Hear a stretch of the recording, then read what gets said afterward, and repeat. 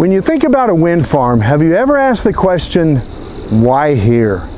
For over a decade, I've worked on wind projects from California to Pennsylvania. Along the way, I've learned a few things. You and I have an insatiable appetite for electricity. Our country's energy needs keep expanding, and the solution is hardly this method or that. It's a combination of all the above. My goal is to help you make sense of it all and to see that renewable energies are a viable source and should be part of the ultimate solution. Come with me, and we'll look at the issues relative to wind farms and the communities that they serve.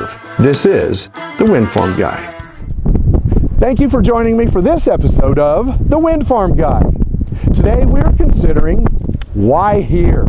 Well, obviously, because of the wind that is blowing me around and turning the turbines there, wind is one of those factors. There are actually 5 very basic factors. There are many more, but we can generalize it down to 5 important factors. One is the wind. You have to have good wind. You have to have strong wind. You have to have wind that is blowing at the right time in order for a wind farm to be successful.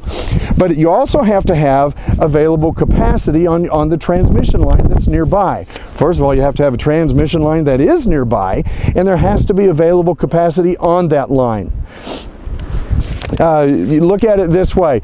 In order for a product to be sold, you've got to take it to market. And in a wind farm, in electricity, a transmission line is how you get that product to market in order to be sold. So you have to have a transmission line that is nearby. You also have to have a third item, and that is willing landowners.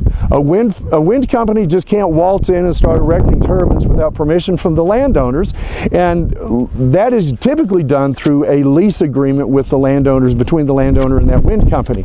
And so a wind company will come in and lease land, and they'll negotiate what needs to happen or what will happen on property, and that you have to have willing landowners in order to do that. You also have to have favorable permitting.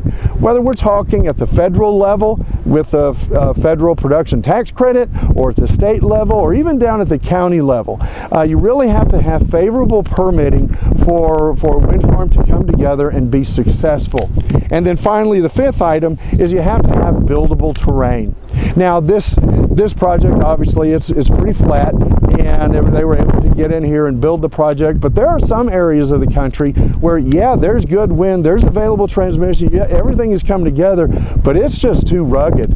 It's really difficult. You've got to get the cranes in there and the components into the location, and if it is too rugged in order to do that, it's going to be too costly to build the project. So you have those 5 things that have to come together for a project to be successful. Like I said, there are many others, but those are the 5 general items, and with those 5, you might be able to have a successful wind farm. This is Dennis Stout, and I'm the Windfarm Guy. Thank you for watching. Working together, we can make good energy decisions and save our planet.